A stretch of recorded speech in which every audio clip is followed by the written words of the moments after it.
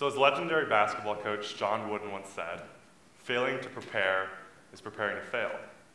Now whether it's preparing for a basketball game, remembering to bring your umbrella when you're outside in Bergen, or building your pension fund for your retirement, preparation is often the key to success. But it's hard to do. And so how do we prepare when we don't have a coach or a partner to help us prepare? Hello everyone, my name is Michael Bacon. I'm here on stage with my colleagues Lynn Yuan, Sarah Pavlak, and Martin Maldonado, and together we're the Carroll Consulting Group. And we're excited to introduce D&B's latest innovation, Ella. It's a virtual personal assistant for banking that's going to help young people better prepare for the future. But we want to understand this journey of preparation. And currently in Norway, there's stress on the pension system that's increasing the need for private savings because we have an aging population that's lacking saving capabilities right now. But despite that, there's a lot of opportunity for D&B, particularly as a bank that's seen as innovative, that can capitalize on the innovation to drive new resources for young people. But further along this journey, there's some behavioral challenges that young people are facing. There's uncertainty around the security of their investments and the promise for the future. And there's also going to have to make a trade-off between spending in the short term, but then saving for the long term. And then finally, there's urgency. Because there is that lack of savings, sometimes there's a demand for that short-term gain just to be able to make retirement. And so that's where Ella fits in. She's that personal assistant that's going to be with young people throughout the entirety of their journey. She's going to be there when you first meet her and learn about the pension system. She's going to help convert you onto D&B's platform and to begin trading and begin building that for the pension system. And she's going to be with you when you eventually retire and need to pull out some of those funds. And along the way, she's parallel with D&B's values. She's bold, she's personal, and responsible. And then Martin's going to share a little bit about what it's like to first meet Ella. So the first phase of implementing our strategy consists of exposure. And we really want to leverage D&B's resources and network with universities to target the younger end of the broader age segment that we're aiming at, bringing into our clientele. And so with universities, what we plan to do is really look at students as a group that is broadly non-saving and convert them into smart savers. But we want to do this in an innovative way. And so partnering with companies such as the Finnish technology company Visor, we want to make sure that we bring in virtual reality to university campuses. And what this will do is allow students to visualize their financial goals. By being able to see how different saving and investing strategies affect their futures, students will be able to gauge better how it is that saving benefits them in the short, medium, and long term. And building off this, with the infrastructure in place, D&B will be in a great situation to expand beyond university campuses, take advantage of the metropolitan areas surrounding universities, and expand into other public spaces with pop-ups, pop-up locations, and expand beyond the specific university segment into other age brackets. Then we move on to the next phase, acquisition. And building on the strength of phase one, we'll be able to implement an incentivized referral program. And what this will do is give students the opportunity to expand their networks with their peers. And so by expanding financial networks, students now have the ability to cooperate with their peers in coming into our broad strategy for savings and investing for young people. And in doing so, we want to provide a financial incentive. And so by providing a free equity in one of our mutual funds, we'll be able to allow students to build their financial networks in addition to build wealth as soon as the platform gets off the ground. And so now Sarah's going to talk to you a little bit about phase 3 of our strategy, retention. Thank you, Martin. So thus far, we've seen how D&B can leverage innovative technologies in order to increase excitement and awareness among our target population about the benefits of savings. But now that we've acquired these customers, how do we keep them? How do we cement their loyalty and make sure that they're banking with us not just for a year or two, but for their entire lifetime? Introducing Ella, your personal umbrella, making sure that you're prepared for any kind of financial situation that may come your way. Ella is tailored to each individual based on their financial risk preferences, their timelines for investment, their financial literacy, and more. She's here with you every step of the way along your financial journey. Let's delve a little bit more deeply into what she can do. On Ella's home screen are easily digestible graphics that demonstrate how you're trending towards saving towards your goals, whether they be short-term, such as your first home, or long-term, such as retirement. Ella also sets reminders about savings and reminders about how your spending is related to your budgets, making sure that you're being a smart spender and a smart saver. Furthermore, Ella not only shows you how much you've saved, but she gives you an idea of how you're allocating your savings among your goals, both in the short term and in the long term. Importantly, short-term goals are customizable, meaning I can choose if I want to save towards my home or my car, but long-term goals, such as life insurance and retirement, are mandatory on Ella's screen, meaning that as people are saving now, they're encouraged to think beyond the short term and always see these life insurance and retirement goals. Ella also provides recommendations on how you should be allocating your savings among these different buckets based on the timeline to your goals. Additionally, she tells you how your savings are related to personally, potentially emergency situations, such as losing your job, making sure that no matter what financial difficulty you face, you're always prepared, and giving you that satisfaction and comfort. Further, Ella is with you in big and small decisions in life, so you can consult Ella when making large life choices, such as that new home. While that mansion beachfront might look attractive now, Ella will guide you towards the smarter financial decision. Now, as Michael previously noted, currently over 78% of people are non-savers, and a large factor in this is because they think that saving for tomorrow means giving up some kind of enjoyment today. We want to transform this mindset. So Ella has a functionality that, if enabled, will allow you to round up your purchases to the next full crone amount and allocate this difference into the long-term investment or pension fund of your choice. In this way, you can continue to spend, but also save small increments, which over time add up to large amounts. Now, one thing that we think young people care about and are passionate about is social issues, and they have deep core values and missions. We want to leverage this to increase loyalty and give young individuals the opportunity to invest in causes they're passionate about.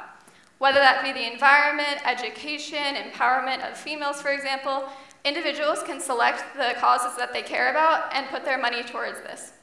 In this way, we think that loyalty for individuals in DNB will increase. And we think it's smart because 70% of young people think or have reported that they really care about social causes and want their investment decisions to reflect this. Now, Martin touched about a referral program that'll bring people together that have financial goals that are similar. But we want to take this a step further and make Ella social and build a community. So on Ella, you can friend your peers and your relatives, you can form groups with your family members or those with similar investment goals or values such as the environment, and you can see how your current savings match up to someone of comparable status, so for example, the same gender, income level. You can also update your groups on when you hit your savings goals, such as, I just reached 100% of my savings for the new house, and you can like other people's statuses when they similarly hit their goals. In this way, you're making your goals more visible, and you're more accountable and likely to stick to them. We also think that this social group transforms people from strictly extrinsic motivations, such as money, to intrinsic, such as sense of belonging in communities. And finally, Ella is personalized to you. One thing we saw is that people really want products and information that are tailored to them, and currently only 50% of people say that they're getting this. We believe that Ella is the right move because Ella will help people to invest in the decisions that are right for them based on their financial literacy, their investment timelines, their risk preferences, but also how they're interacting with the app. So the questions they're asking Ella, the goals that they're setting to save for, and in this way, Ella's smart technology will continue to grow with you no matter what stage of your life you're in. So now we've seen what Ella can do for you, and we're going to talk about how Ella can be used to bring up the next generation of smart investors and savers. Thank you, Sarah. So at DNB, we understand that journey in life is long. And today we invite you to think long, fast, and slow with us about the future. So for most individuals, their most important investment in life is often not that sport car or that beachfront mansion, but their future, their kids. So that's why we also want to introduce you to Meet Out, a virtual digitalized play date for your kids to educate kids as young as 5 about financial literacy. At DNB, we understand that we have to invest into our future generation, and financial literacy and financial responsibility, there is no age limit to start that education.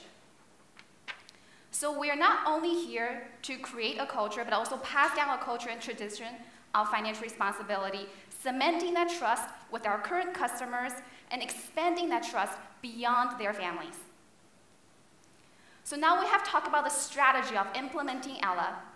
We're now going to talk about how this implementation is actually going to take effect. So first, we're going to use kind of lean methodology to design our product.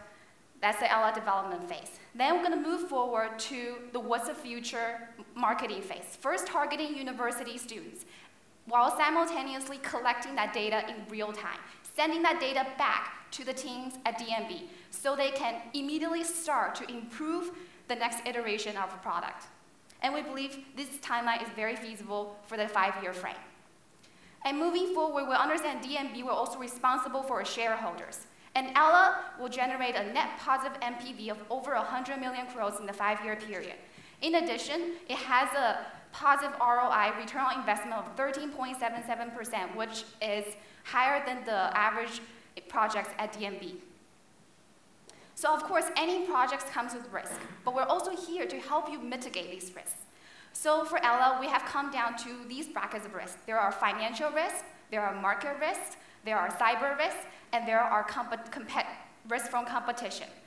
However, for market and regulatory risks, we recommend performing more stringent due diligence to ensure that our data and our information is up to date with trends and market performances. For cyber risk, because of DNB's unique position within the innovation network, we recommend partnering with more firms that is niche in the cybersecurity realm and work with them to build that infrastructure in order to implement Ella. Additionally, for competitive risk, we're going to implement some sort of agile methodology to ensure that we're always at the forefront of the technology.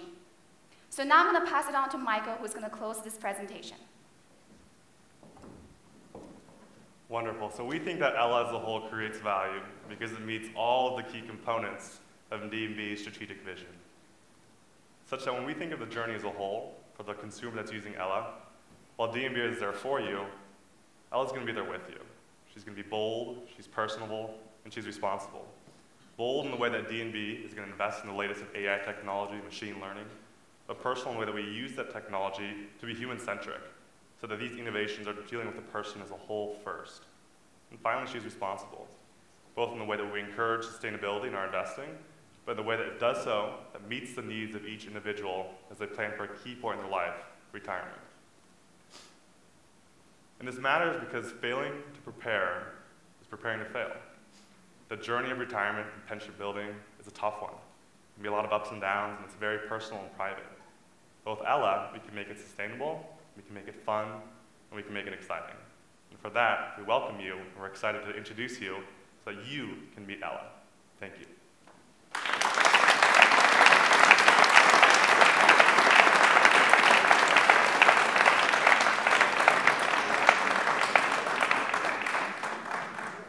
Now we'd love to field any questions.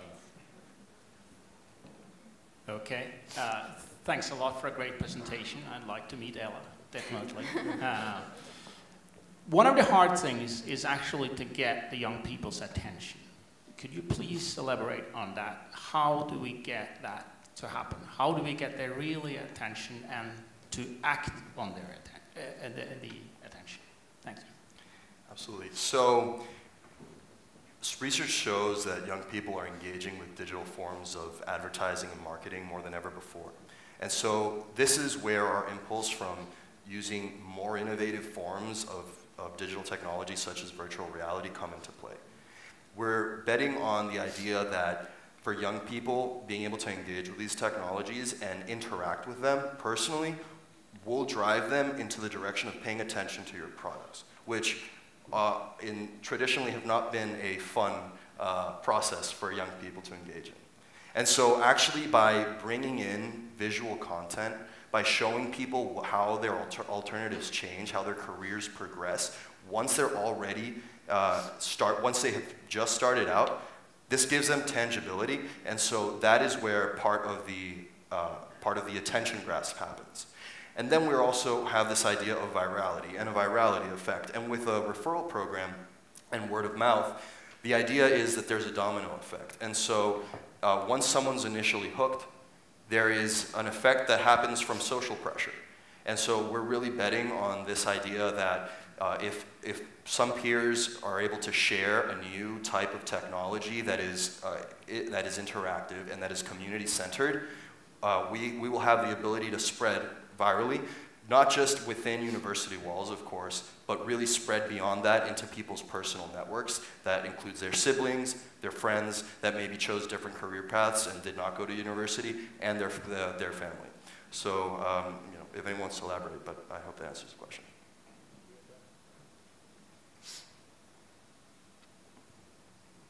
Hi, thank you for a great presentation, guys. So on the community platform that you're proposing, how do you foresee getting an influx of clients coming in? Do you see any linkage to social media or anything like that? And how about stickiness, getting people to stay on it and keep going? How do you engage them over time? I can take that, I guess. So we really see the community network, as Martin mentioned, as the ability to expand past your walls. We think virtual reality is a great place to start. And Martin mentioned that Visor is a company we were thinking of partnering with. One of the benefits of Visor is that once you have virtual reality, they also are innovating in a platform that allows you to see it mobilely as well. And in creating your mobile spaces, they have the technology to share it to your social media sites. So we think, while it starts with an L, you can share your dreams with your other resources on social media, and that'll help it to spread as well. And I will just elaborate on how to kind of retain your customers to keep them in the DNB family. So that's why we create a project of Ella. And when Ella comes in place, it's not just an interface on your phone, but we're envisioning more kind of a personal assistant, virtual assistant that's here with you every step of the way. So for instance, we're going to use What's Your Future marketing campaign to first grasp their attention. Then they're going to update their app, and which includes this interface. They're going to start using that interface for very mundane daily tasks, such as opening a savings account, seeing how that savings bucket works, and then slowly, when they're taking out their first mortgage or receiving their first deposit check from their first career, then they can start seeing how they can save that money towards their account. And while they're advancing to the next stage of life, starting a family, let's say, and envisioning their future, that's why we also have Elle, kind of like a mini version of Ella. So Ella is really here with you, your entire life journey and for your family.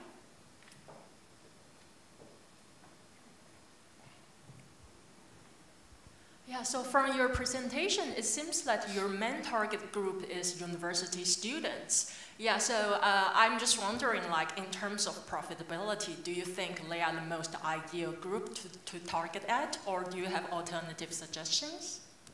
Right. So that's a really good point, and I would say that's definitely a trade-off we had to decide when we first decided to target the university segments. I think the primary reason why we're targeting them is because they're most receptive to new technology. So if you look at like kind of a new product development curve, they're the first ones that's willing to use your product and give you feedback. And adding on to that is that university students usually have very high earning potential in life. And after that graduation period, and they start saving with their income coming in. So when we're building our financial models, we actually take into consideration, like for instance, recommending what's the percentage of their first paycheck coming in would go into the savings account, and how DNB would be able to use that and encourage them to make trades and then thus incur profits. And to elaborate just a little bit more, the idea behind reaching out to universities is really rooted in having some type of mobile marketing infrastructure. And so what this means is using kind of supporting technology, such as RVs, for example. And so with having RVs and having VR sets that give us the ability to use pop-up locations at universities, we can really leverage that and expand into the metropolitan areas surrounding universities. And so we hit the universities as an initial target, but having a mobile marketing infrastructure allows us to expand beyond that into age groups that are critical for DNB, but are also accessible using these types of infrastructures. I'm thinking a bit about consumer behavior, because what we've seen as change is, I mean, 10, 20 years ago, you would maybe choose your bank and you would keep it all through your life. And this concept of lifelong, use of or loyalty that you are aiming to create here, I'm very surprised that this comes from young people like yourself. So you really believe that we as a bank could create this lifelong loyalty? And what would be really the critical factors to be able to do that? Sure. So I think one of the things that's interesting, right, is that, and even as young people, we admit that we like change, right? We like to be moving, adapting.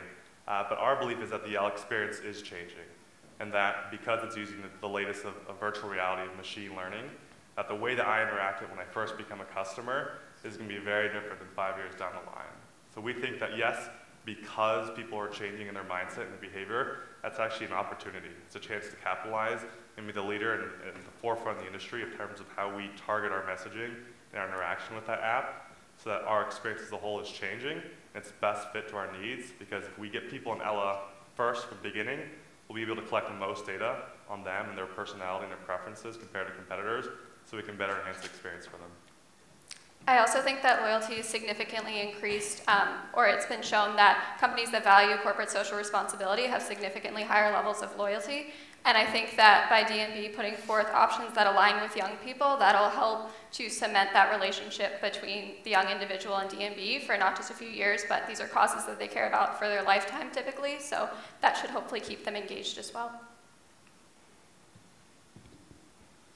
According to social responsibility, do you see any threats regarding you are taking this out to university and students? And do you have any thoughts about the groups that are not adapting this, the groups that are not going to university, that the difference between high income and low income people when they go to work, will this increase this difference, or do you think this, how do you think about that?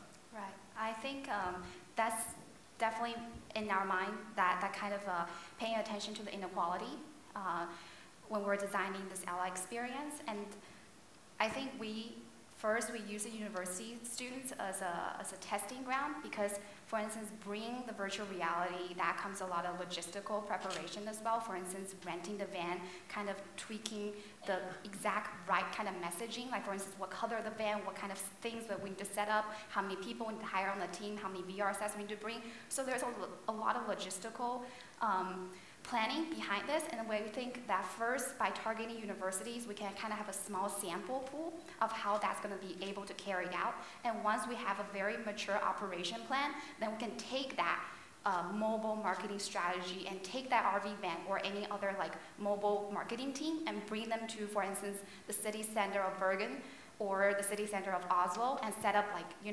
a kind of 1 day, 4 to 8 hour kind of virtual reality experience. And of course, because of these bustling city centers, there's a lot of traffic. That's definitely also going to grasp people's attention and make sure that not just university students, but also people from all backgrounds understand of this technology.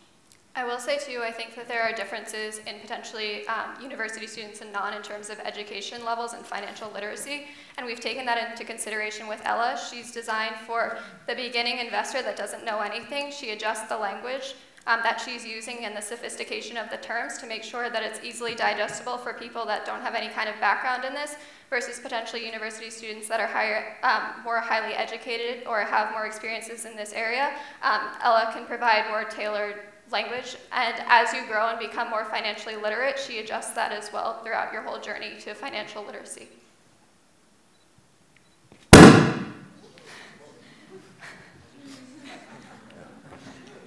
So, my question goes along the idea of creating this social network with Ella. So you are incorporating in this Ella all these social components of sharing and making visible their achievements and so on and so forth. So one of the concerns with DNB is what happens if Facebook or Google or all these giants jump into the business? How is Ella going to be making a difference for DNB to protect the niche from that? Yeah, I think one potential difference is that we are saying that you should build your community with your peers, but another thing is that you should build your community with your family as well. And so while Facebook might be targeted specifically to younger generations, I think within Ella, you also have your parents that are on this platform that are connecting to you and helping to support you in your savings. And I think that that's a unique differentiator in the way that we're building our communities is potentially more family-oriented or family-centric, and I think that that will help potentially to differentiate us. And in addition to that, we still have this idea of incorporating components where people have access to groups with people with similar like-minded savings and investment goals. And what that means is people will be able to share information about the types of investment products or saving products or pension products that they're investing in.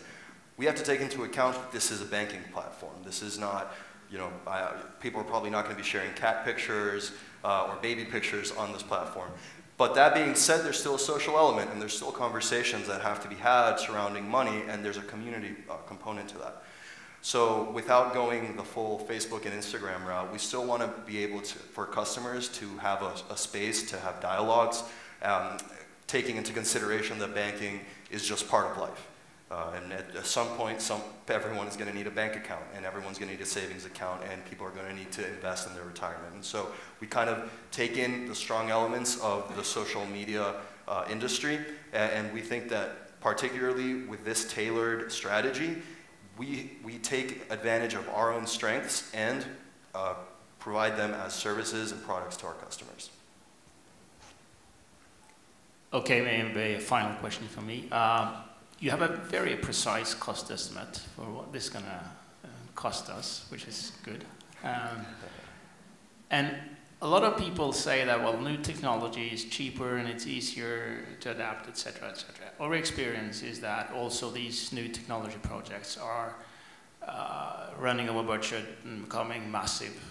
And what is your proposal so we make sure that we get this into the market in a proper time, and also don't lose control of the cost and the development? I think I can speak a little bit on the management issue, but I wanted Lynn to speak first about the cost issue. Sure. So I think just like the technology industry right now is innovating really fast, really rapidly. Everyone's trying to stay on the edge. And that's why we kind of want to learn from the startups that we are working with right now and their lean methodology to make sure that we're now creating a perfect Ella. That's the first edition. But we're starting with minimal viable product, something that's functional, something that's already meeting the consumer needs that we have identified, and roll them out immediately. So we can start collecting the data and improve upon that. And I think in addition to that, Michael here can talk more about how we can use the agile methodology to improve the process.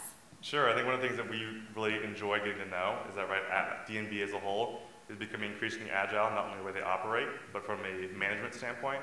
And so for us, that's a great way to how do we manage these business issues of cost with the tech development, the side of being iterative and innovative.